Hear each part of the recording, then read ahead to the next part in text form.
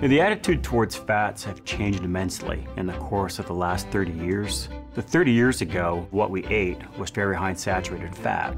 So once labeling happened, there was a huge conversion to get bad fats out of their food products. So we essentially eat three things. We eat fat, protein, and carbohydrates. Healthy fats are very important for our diet. It's about 30% of our calories.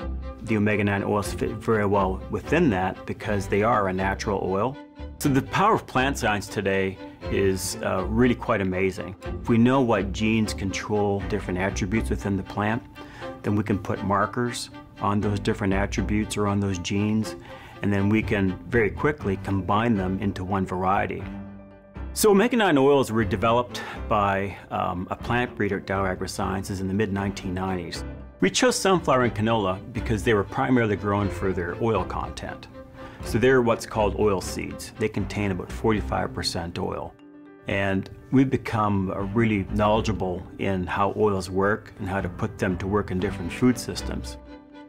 So the restaurant industry has a very different set of needs than, say, when we cook at home. But if you're a commercial restaurant, those kitchens are operating 7 days a week.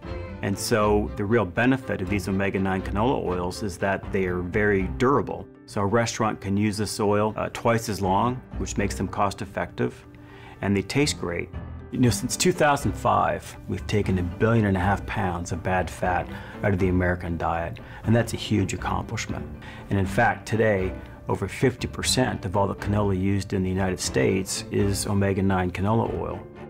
Dow is very unique in some of our capabilities. We can give the food industry better ingredients, but really can bring forward very powerful solutions that really, literally help everybody.